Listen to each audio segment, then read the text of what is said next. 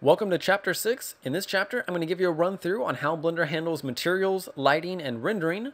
On the rendering front, we're going to be looking at two different render engines. The default Blender internal engine, which is a scanline engine that is pretty feature complete. It's been around for quite a while and has a lot of different feature sets. It's not generally a realistic engine, but has a lot of tools that you can use to get exactly the result that you want, whether that's realistic or very stylized.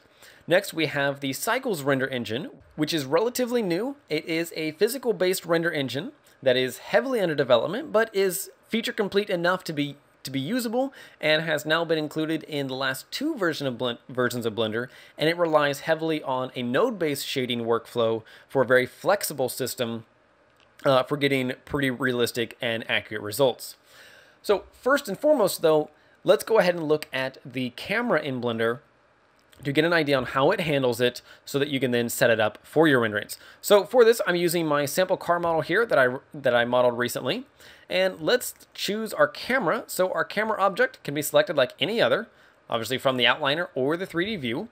When you select it, then you can go over to your camera properties here and choose any of your normal settings between perspective, orthographic, panoramic, your focal length, your shift, your clipping, camera presets, all the fairly typical stuff. We do have depth of field as well, depending on the engine that you're using.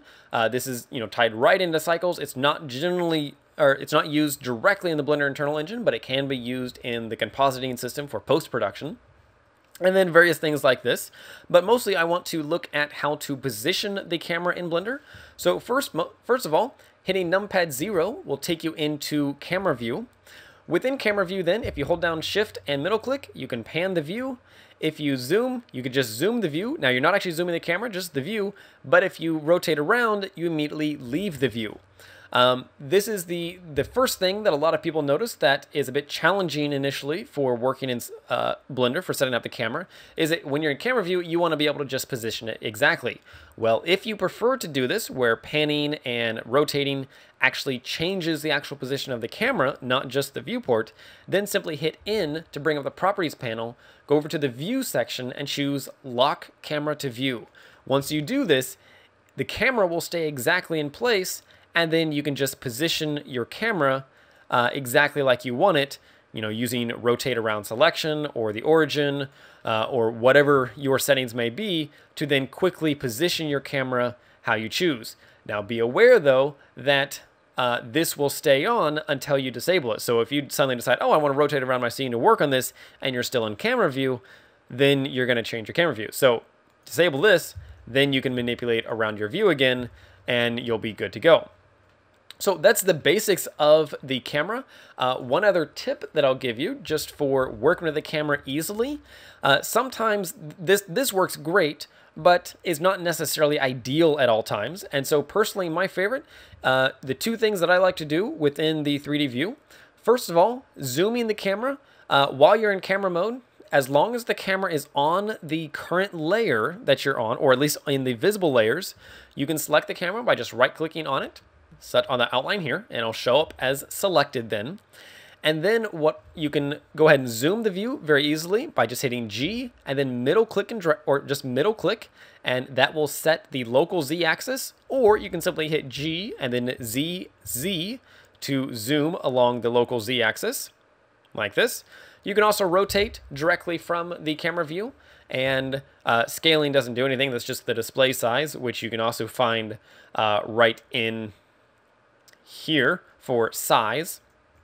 But the other thing that I like to do is I like to make use of the 3D cursor. So if I just wanted to rotate the camera around to the front view, but keep my same camera tilt and things like that, then I can simply set my pivot point to the 3D cursor, hit R and Z, rotate around the Z axis, and that allows me just to rotate around that point very quickly and easily.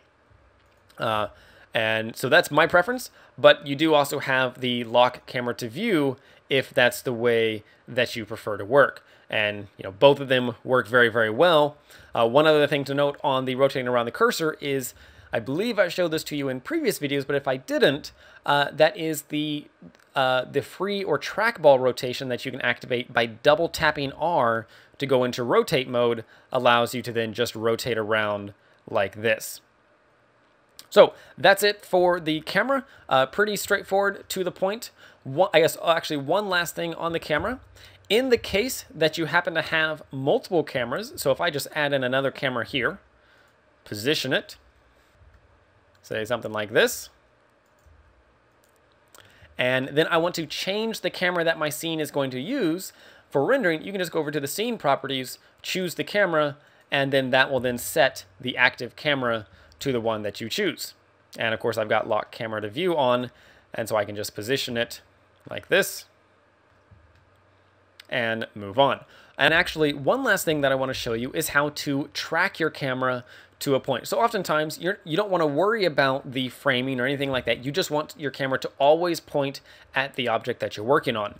The way that you can do this is with a constraint. So if you go over to the constraints panel here, choose add constraint and track to right here, you can then specify any object. You can specify any one of the existing objects, or if you want to have an arbitrary point, you can simply hit Shift A, choose an empty as a reference object, and you can see it's named empty. Select your camera, go back to the constraints, choose empty, and it will now always track to that empty. Now you can see right now it's using the incorrect axis, so we can set the axis that we want to use, which in this case is going to be the Z axis, which then immediately conflicts with the up. So let's just set the up to Y, but you can see that's then facing away, so we'll set negative Z, and then it points to the correct axis. And now if I move my camera around, it's always going to point at that empty. If I select the empty, it will also follow that empty. So it works really well if you want an aiming system, or use this in conjunction with your animation or whatever you want to do. The handy thing too is that this also does have an influence slider, so if you wanted to use it with an animation and only influence part of the time or anything like that, that also works quite well. So for tracking your camera to the empty. So that's it for the camera. Now let's jump in and start looking at the two render engines.